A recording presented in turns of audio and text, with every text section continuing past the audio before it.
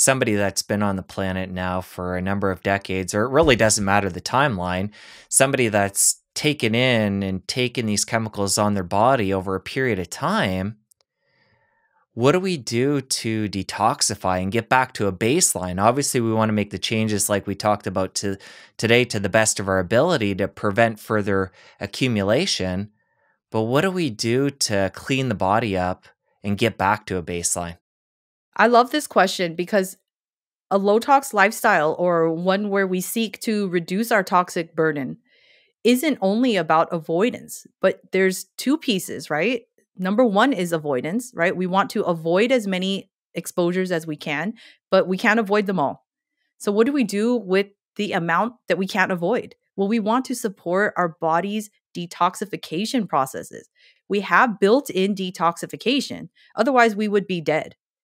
However, with that said, those detox pathways are definitely getting burdened in a lot of people, overtaxed to the point where there's excess that the body cannot deal with.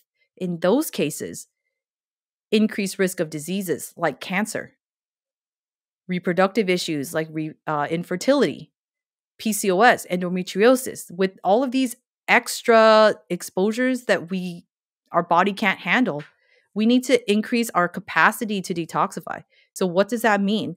We have built-in detoxification like glutathione. Glutathione is known as the master antioxidant, but that name literally does not do it justice. That one single molecule that our body makes, our livers and kidneys make glutathione. These glutathione molecules detoxify heavy metals, they detoxify free radicals, chemicals that we're exposed to, things like cigarette smoke, alcohol consumption, and acetaminophen use can actually deplete our glutathione. So in a healthy lifestyle, we want to remove those factors so that we're not stealing glutathione away from ourselves. And also increasing our ability to make more glutathione through diet and lifestyle. So what I'm hearing you say there, you want to minimize exposures like we've been talking about, so we're not wasting glutathione. And then there's diet and lifestyle things we can do to ramp it up, which I'll have you get into now. Yes. I'm so happy to talk about this because most people hear glutathione and they think, I should supplement. That shouldn't be the first thing that you do, because some people most people make enough glutathione.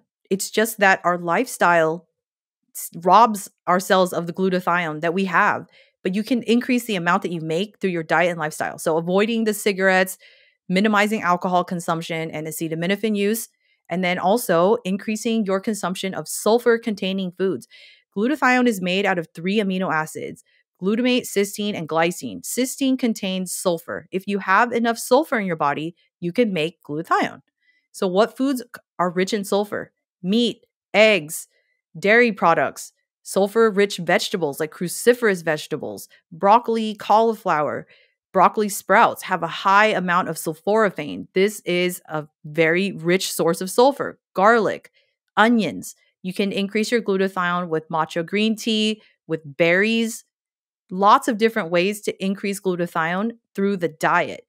So remember, if you remove the sources of toxic exposure from your lifestyle as much as possible, so the avoidance piece, then you increase your consumption of sulfur-rich foods, you can increase your glutathione production.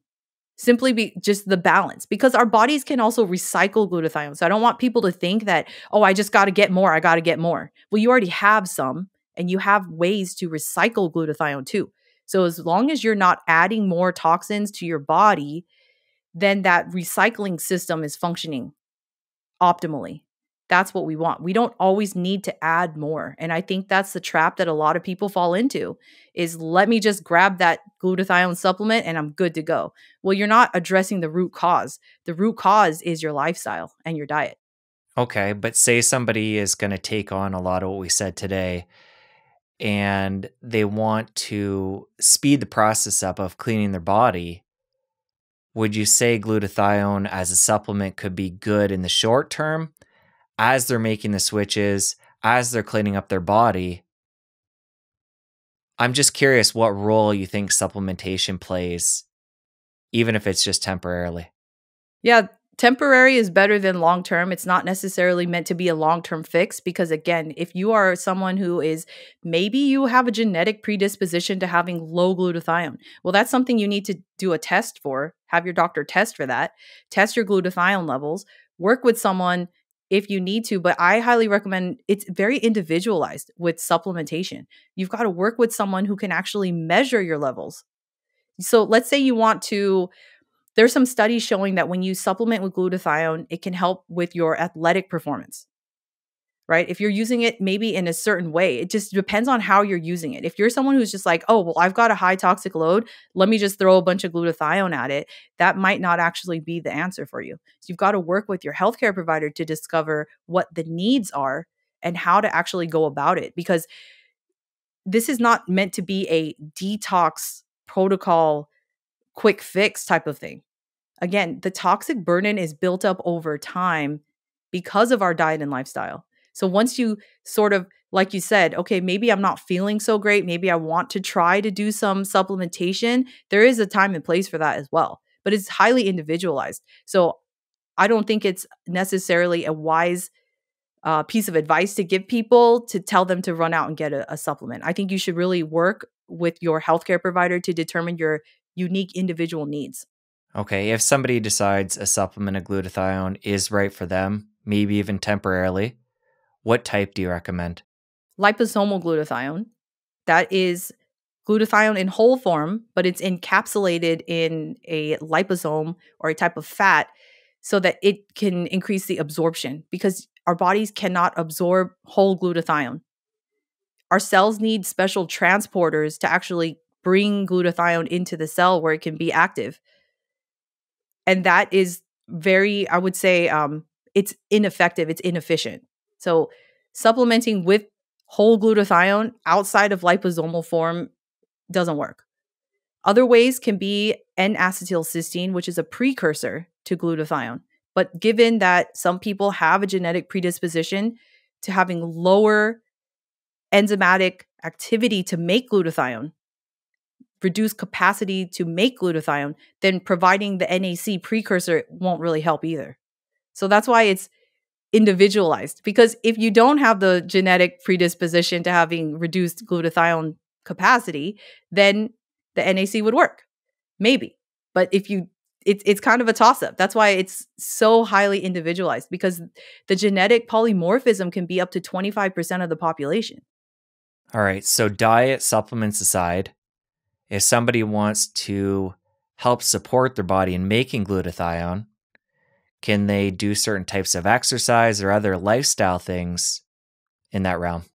Yes, absolutely. So stress management is key. That's one that's going to affect your overall health, but it also has effects rooted with glutathione as well. Aerobic and strength training. So aerobic and weight-bearing exercise have been shown to increase glutathione production in people, as well as adequate sleep. And again, avoiding the really toxic stuff like the cigarettes, that's going to do you a world of good, as well as excess alcohol consumption.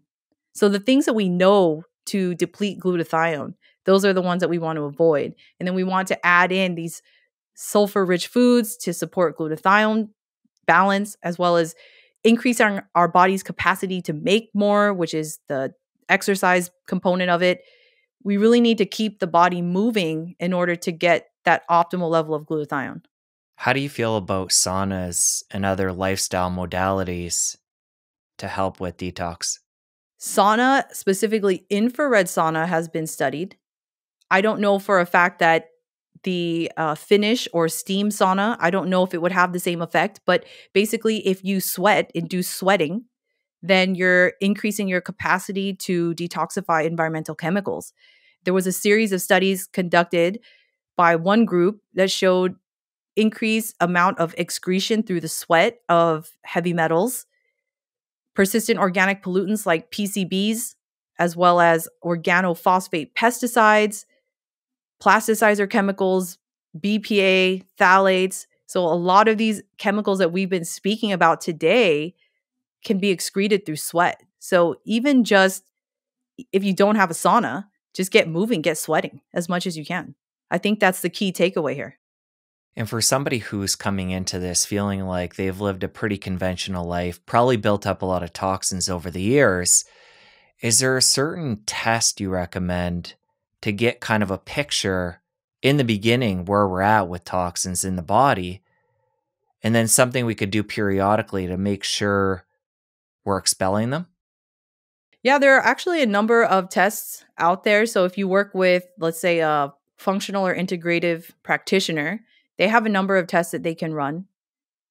There's also a consumer-based test called the Million Marker that you can do for yourself just to get a snapshot. Like you said, just let me have a look at my exposures. And there might be something in there that surprises you. And you might be, having a higher level of phthalates than you thought. Oh, well, I've removed phthalates, but I still have them. So then that gives you a clue on where else to look in your daily routine, in your home, in your lifestyle that could be contributing this extra source that you didn't think about. So there are some useful consumer tests, I believe, like the Million Marker that could be interesting. But again, I wouldn't want to misinterpret these in results, because once you get the results, you're probably going to want to work with someone to pinpoint the source so that you can actually get rid of it. And since for a lot of people, toxins have been building up in the body over a long period of time, do you recommend, if somebody realizes that they're toxic and they're going to start to support glutathione, maybe get in the sauna, start to really detox their body, should they do that slowly as to not overwhelm the body as they're cleaning things out? Yes, I think you should take it slowly. And what I did personally was start with the avoidance piece. So avoiding further toxic exposure by swapping out my products. Then I was taking a step back and seeing where I'm at. How do I feel? Do I still have some issues there? What could I do to further optimize my situation? And then if you get into a sauna, let's say you go too hard, too fast, you can actually get a detox reaction. So once the liver and kidney maybe do a purge of toxins at once, that will overwhelm the system and you can get headache, migraines, you can get some skin rashes. It's not a good situation to be in, but at the same time, you can support your body through that period with increasing your water consumption. So make sure your water is filtered properly so it can remove contaminants. You're not adding more back in. Drink a lot of water, get a good amount of rest. Try to get as much whole foods in your body at that time to provide the nutrients for your body to make the glutathione. There are even products out there such as charcoal binders that can help as well. But again, talk to your doctor because these might not be for everyone. I was actually going to bring up charcoal. I'm wondering if there's other products as we're detoxing that can support the body. Anything else that we haven't mentioned in that realm? Not that I can think of. I think we've covered it pretty well. If you enjoyed that clip, press here for the full episode. I'll see you over there. We don't always need to add more. And I think that's the trap that a lot of people fall into. Let me just grab that glutathione supplement and I'm good to go. Well, you're not addressing the root cause. The root cause is your lifestyle. It's really about taking a holistic